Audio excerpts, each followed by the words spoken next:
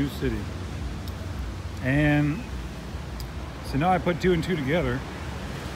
It looks like they told me 3 months ago a cyclone came through here and caused some damage.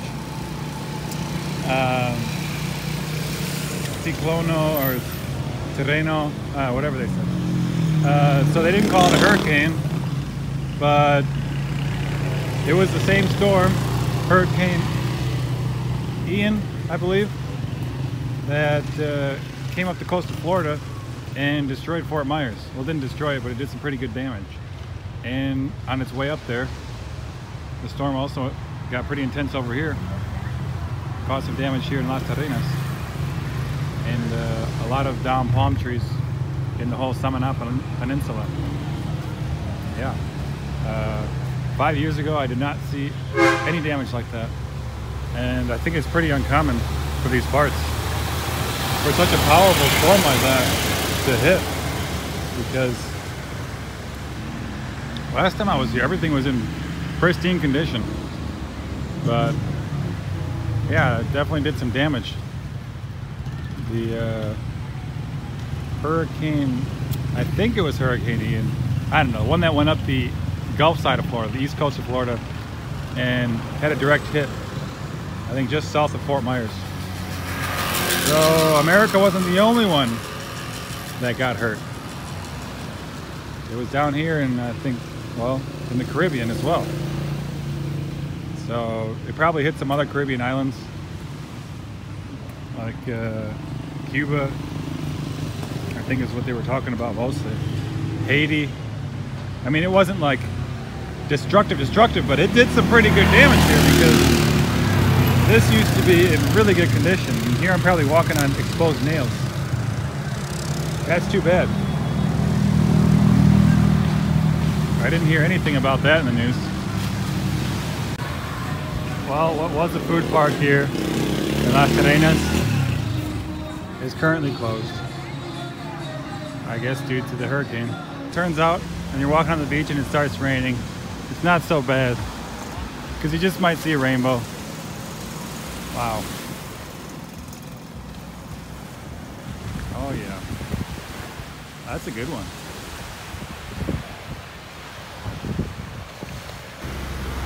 You got this guy flying in a little airplane up there. So the weather must not be so bad. Either that or he's a bad pilot, because well, that's part of flying, is knowing the weather and looking into weather before you go up in the air.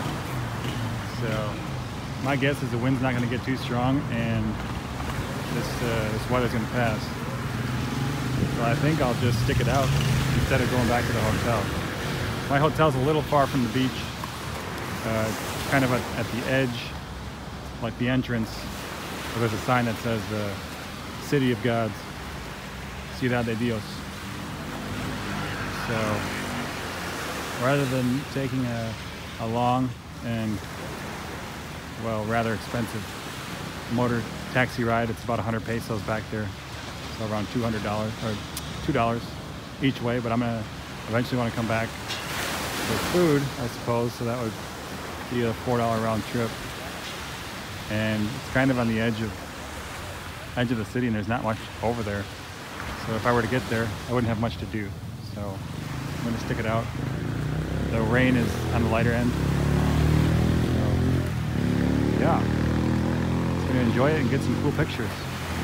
So in order to preserve the beach here in Las Terrenas, they've got this rock wall held in place with some metal ties.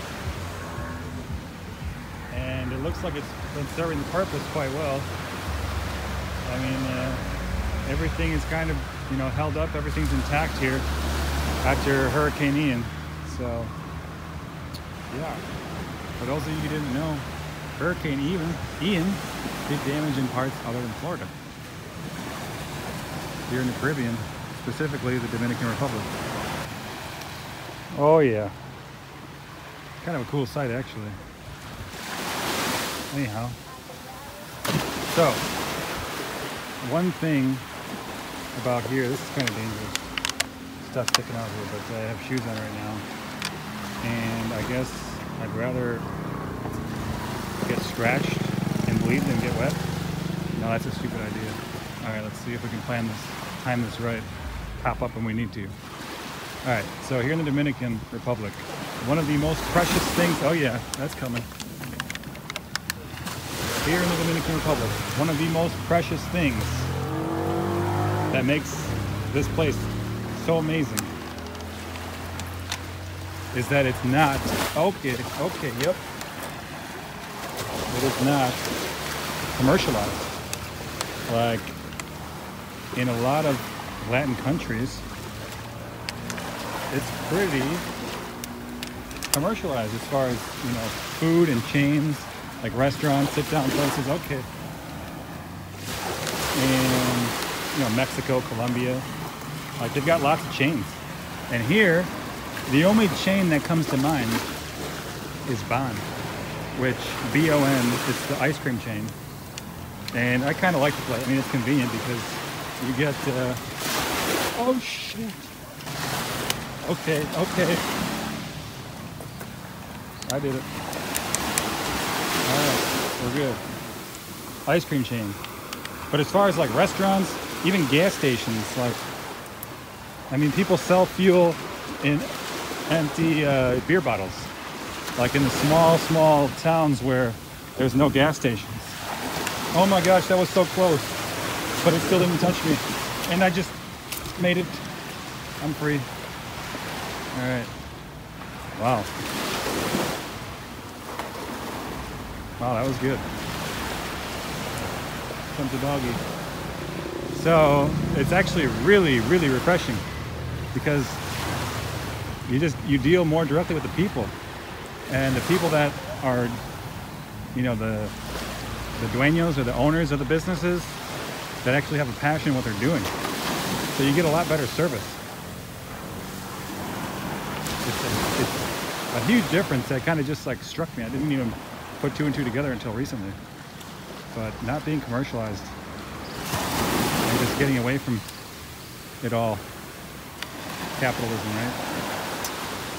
Which has got its good things and bad things, just like everything. Just like everything else. But here it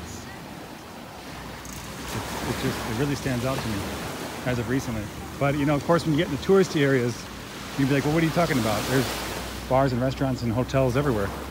Well, yeah, that's true, but they're also independent, most of them. And it's only in the tourist parts. So, the rainbow, not as big as it once was, but it's still here. The rain never did get too strong.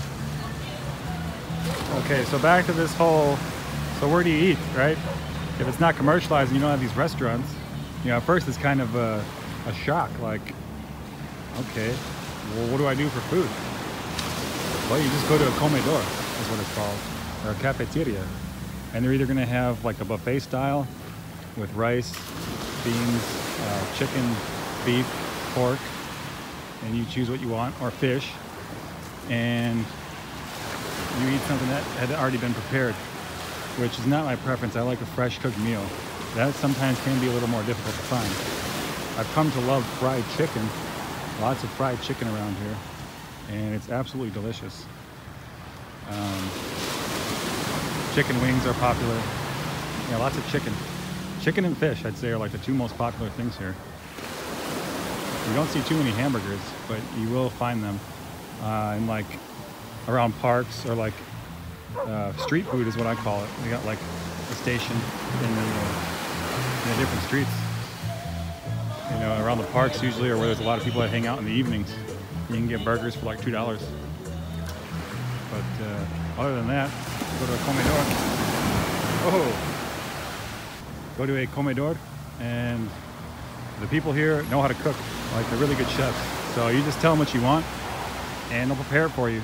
Pretty much your options are usually rice, plantains are the most popular sides, mashed potatoes has become a popular side, and surprisingly for breakfast, which I'm not accustomed to, but hey, I love mashed potatoes. I'll eat them any time of day. Just mashed potatoes and eggs, I don't know how I feel about it. Mashed potatoes and maybe some sausage. But yeah, you tell them what you want, and they'll make it for you. Doggy. Doggies. Hey. You guys seem pretty friendly. Your friends must have told you how I fed them the other day on the beach. Yeah. They ate that whole chicken, they ate that whole head of fish. Crunch, crunch, crunch.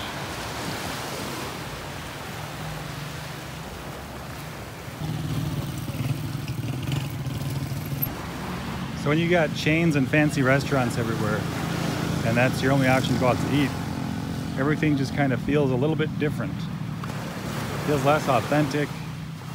It feels like there's a barrier between the people, and it's just hard to explain exactly, but there's a more genuine feeling when you go to these comedores or cafeterias and you just kind of eat with the people. It's like you're just kind of in the world eating rather than in a fancy place at your own table where there's like a bubble around you and you don't want to be bothered by anyone. It's just kind of like everybody's there and enjoying themselves in a kind of a communal way.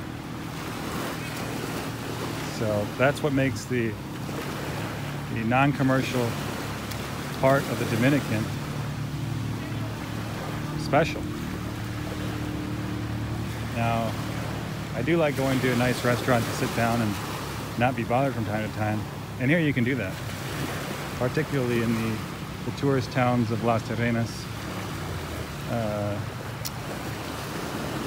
Las Terrenas, of course, Punta Cana, maybe the capital, yeah, in Zona Colonial.